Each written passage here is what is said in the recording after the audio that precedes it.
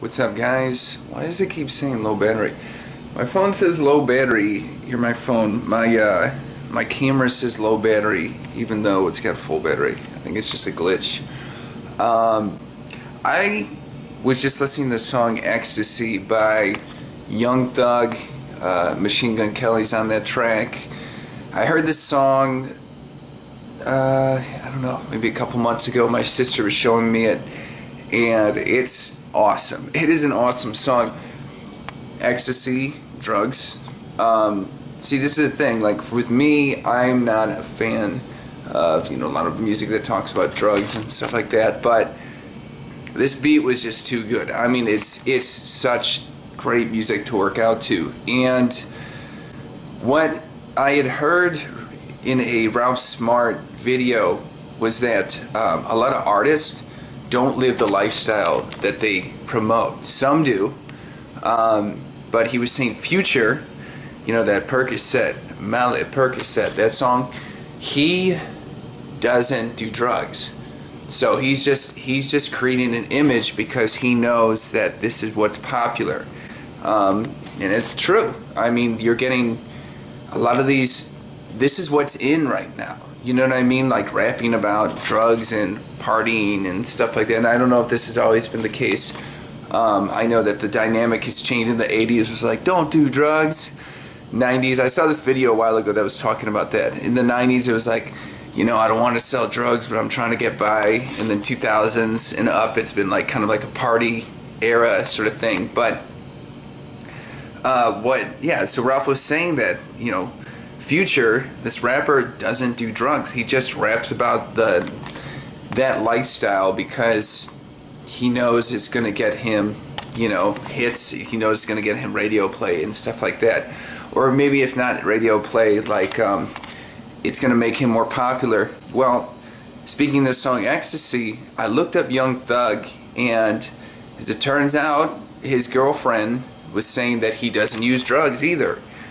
So he's sitting here rapping about drugs, doing drugs, and I guess he doesn't do drugs. So again, here's another rapper that is saying one thing and doing another thing. Also, a lot of these rappers rap about being players and stuff, yet they are like, and this is not always the case, but a lot of these guys have like girlfriends, like in committed relationships. So again, Young Thug, perfect example. He's been with this woman for a long time, and I think they broke up at one point, and he was urging her, I guess, that we could work it out, and they got back together. So again, it's the promotion of a lifestyle that might not be. What's up, guys? I don't know when the camera cut off. What was happening was, it wasn't my battery, it was that my memory was full. So that's the reason. I didn't know that my camera was keeping log of all that. But anyway, what was it? So basically, I'm not sure where I left off, but Bruno Mars is another example of this, in that he, 24 Karat Magic, talking about being a player. He's got a girlfriend too. He's in a committed relationship. Now, again, I don't know if that means he is actually following that lifestyle where he's cheating, or he's, she knows that he's seen multiple women. But I don't think that's the case. I honestly think, from what I'm picking up, is that he is, in a committed, loyal relationship. But again, for the song, it makes it, 24 Karat Magic sounds a little bit more party and fantasy-like when you're talking about, waking up with a bunch of, sexy women who want to have sex with you. So that's what I'm saying. Like, it's this, there's an allure to that kind of, there's this playboy, I forget what his name is, Dan Blitzering or something, Bilzerian.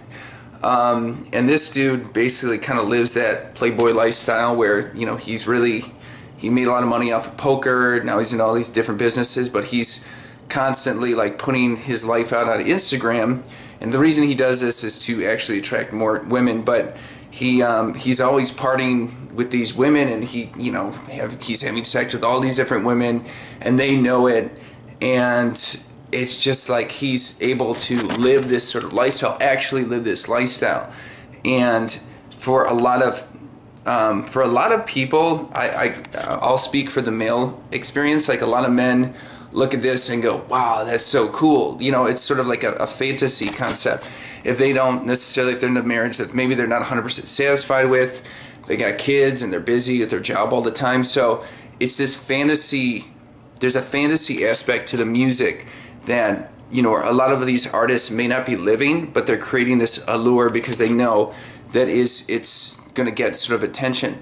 So, I mean, you can take what you want from this information, but I just found it interesting that some of the same dudes talking about being big party animals and doing these drugs and being players are the same people that are not doing any of those things, are not doing drugs, are in committed relationships.